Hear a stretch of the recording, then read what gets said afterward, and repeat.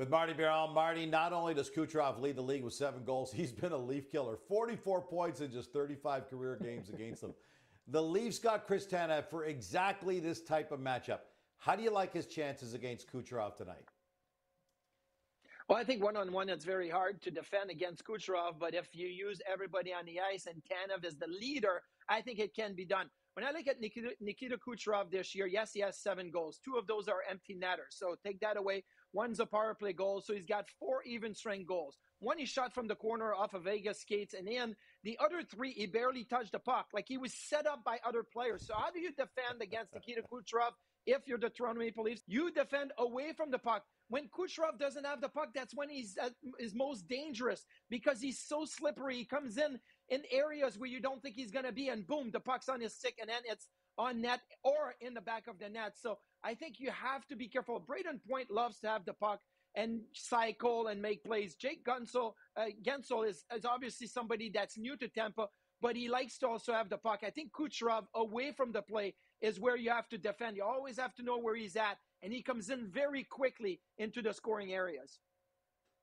You know who else likes the Leafs-Tampa matchup? Auston Matthews. Matthews has an almost identical stat line against the Lightning. 43 points in 35 career games, including the playoffs. So, Kucherov or Matthews, which player do you think is set for the bigger night tonight? Well, I'm going to pick Auston Matthews. I think Kucherov has had a fantastic start, but I still look at Matthews and saying, hey, okay, Kucherov has got 7 goals. I'm a few goals behind here. I got to catch up. So this is the type of matchup where Matthews is going to want to shoot 7, 8, 9 times on net. He's going to want to get opportunities on the power play.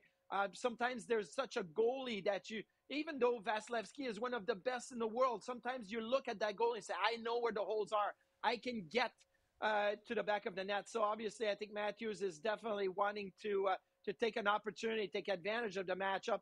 But it is fantastic to see how the Leafs, not only their top players right now in Nylander and Matthews and Marner have done great, but the depth of the forward group has done great. And that really helps Matthews also, because now if you're Tampa, you have to worry about McMahon and about others on the roster, that it's not just about focusing on one, where I think that Tampa has been their top guns. The depth has not done as well. So I think Matthews is going to enjoy maybe a little freedom on the ice tonight. You mentioned Vasilevsky. What about Stolarz? Huge stakes tonight. Just one game. Everybody's watching. How important is this game for him, given what happened against Shesterkin on Saturday night?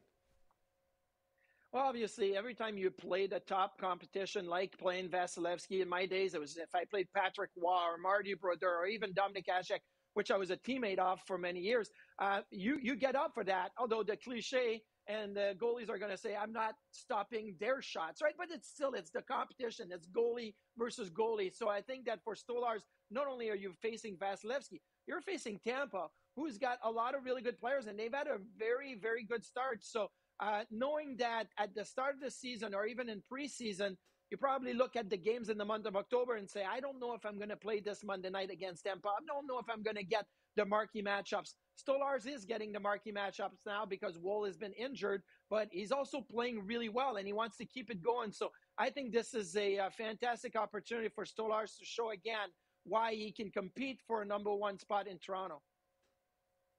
Couple of things to keep in mind. While Kucherov racked up 5 goals and 13 points in their last 5 head-to-head meetings with the Leafs, the Lightning still lost 3 of those 5 games.